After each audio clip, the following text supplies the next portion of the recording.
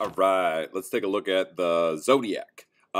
This will be short and sweet, but I do want to go through a little bit more detail on the zodiac signs and let you see if yours is what you thought it was after some newfound information. And if you had a change, well, then I guess you learned something new. And if it stayed the same, always good to double check. So let us begin. We take a look at even what zodiac is, or just a definition for it. A lot of times they're referred to as your birth sign or your sun sign. Basically, the zodiac, it's this band that we see over here towards the right, and a lot of those groups of stars, like Scorpio or Libra or Taurus or Pisces, probably sound kind of familiar. But it's a band of constellations or groups of stars, asterisms that the sun appears to move through. So this is as viewed from Earth. Again, big picture. Keep in mind that the sun's stationary and we're making our trip around the sun, revolving. That's our orbit. But we're talking about the ecliptic here, as in using that term for the path the sun appears to make as viewed from Earth.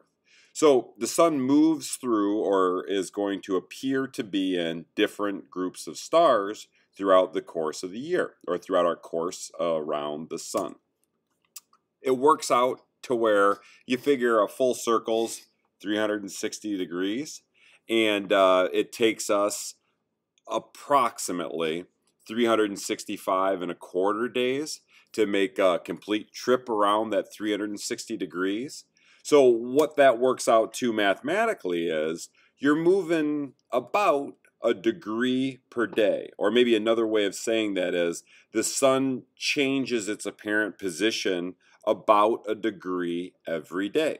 So that's not a whole lot just from one day to the next, but you start to chunk things up or add a few days or weeks together, and what you'll see is that the sun is rising and setting in different locations. So again, keep in mind it's the Earth that's revolving around the sun, but this is just, we're viewers on Earth, and from our perspective, the sun's location to rise and set changes throughout the course of the year. So we've got these birth signs or sun signs or zodiac signs. The reason that they're called sun signs, or when I say that, this is the constellation that the sun is in, why couldn't you see that constellation when the sun's in it? Like, for example, in the picture here, if this was Virgo, your birth sign, and the sun is in Virgo, it's daylight, right? So, that's going to be like the ultimate source of light pollution. It washes out all the other stars, so you can't see anything but the one star, the sun. So, with that being said, it's a little confusing to some. They would assume, and I get it, that like if you were to go out on your birthday and try to find your zodiac sign in the night sky, you'd be disappointed, because that zodiac sign or your birth sign, or again sometimes it's called a sun sign, it's actually going to be what the sun rises into. So if you wanted to see your zodiac sign or your birth sign or your sun sign on your birthday, you'd have to get up just before sunrise, and what you'd see is that when the sun just pops up over the horizon, it would be in, and again, notice I've got in quotation marks there because technically it's not in it, but it appears to be rising in it, and that's what your birth sign or your sun sign comes from. So here's one that perhaps you haven't heard of. This is Ophiuchus. And Ophiuchus is the 13th zodiac sign. And so kind of think about it, what we've discussed so far. The Earth makes its way around the sun, check. Well, we're on Earth, and it looks like the sun's moving in the sky. That's the ecliptic, check. So if we're going to see the sun rise in different locations throughout the year, and we're saying whatever group of stars it rises into gets its own birth sign, there originally was like 12 which I guess works out nice with the 12 months of the year.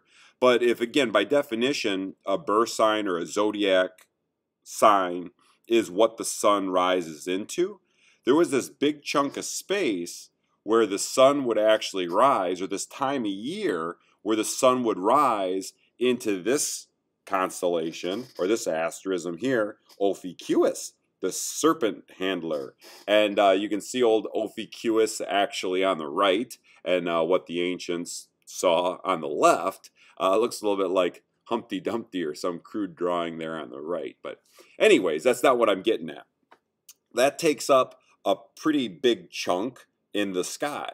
So the sun rises into Ophiuchus for a chunk of the year, and I really don't have a good explanation for you as to why the ancients didn't include Ophiuchus with it. But in 1930, astronomers redefined those boundaries and put in a 13th zodiac sign. Sometimes when you check like the newspaper or something for like what your horoscope would be, it doesn't include Ophiuchus, but the astute astronomer does. I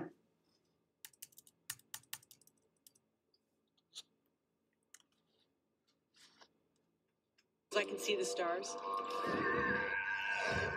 You probably know your sign, or do you? Try this.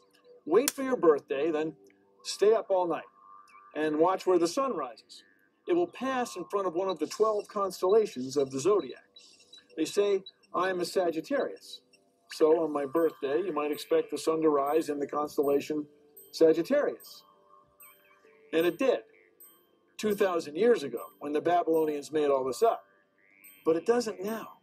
In the last 2,000 years, the Earth has wobbled like a top. So now on my birthday, the sun rises in Scorpio, not Sagittarius. So maybe you'd have to be a Capricorn to be a Sagittarius, and Scorpios would have to be Libras. See, astrologers are off one full sign. In 2,000 more years, they'll be off 2 signs. But they don't seem to care. So in these reflective moments, I ask myself, am I a fun-loving Sagittarius or a sexy Scorpio?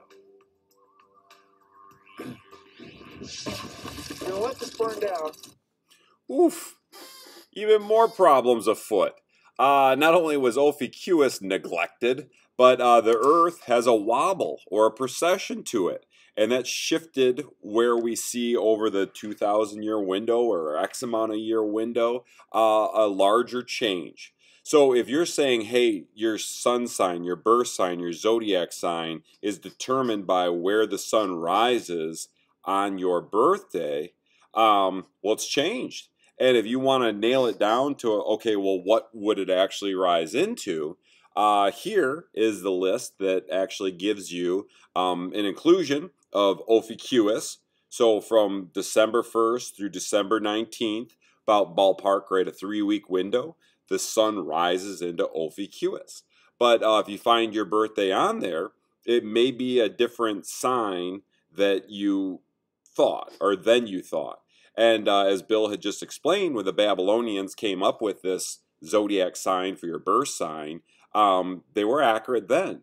But time has passed, enough time has passed, you throw in the inclusion of Ophiuchus and a little wobble of the Earth, and things might be different than what you'd suspected.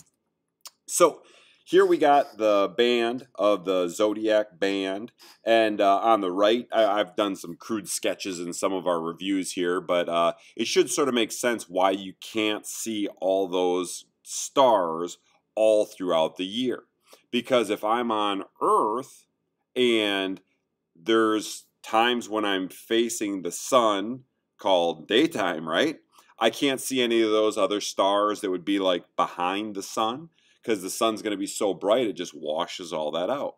But the Earth rotates, and at nighttime I can see those stars that are out at night. And I should say like out, kind of like in air quotes. But, you know, fast forward to the other side of the sun here, 6 months later, and the reverse is true. Now you're facing towards the sun, your daytime, and you can't see the stars that you could 6 months ago. But rotate to night, and you get a different view of the sky, and different stars are visible. So, if you thought that the original birth sign was what you had and it changed a little bit, hopefully that explains why. And that's because there's a difference between astronomy and astrology.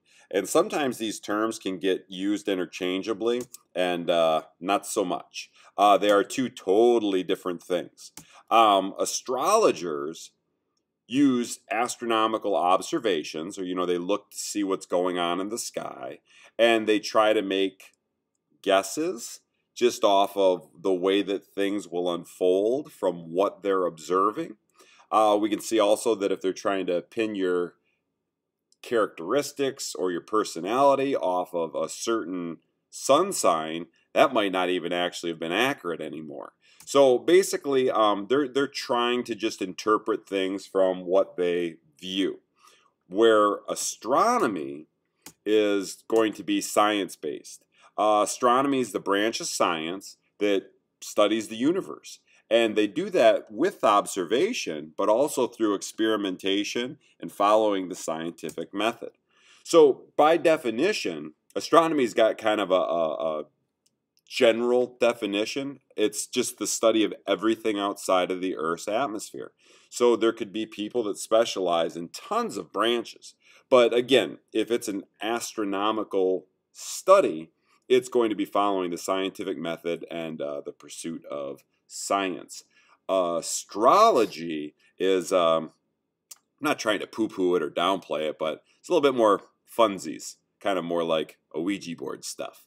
Astronomy based in science. So that wraps up really all I wanted to go through with you about the zodiac. Perhaps you learned something new. Perhaps it was just some review. But regardless, if you've got questions or concerns or something that pops up, please don't hesitate to reach out. Till we speak again, take care.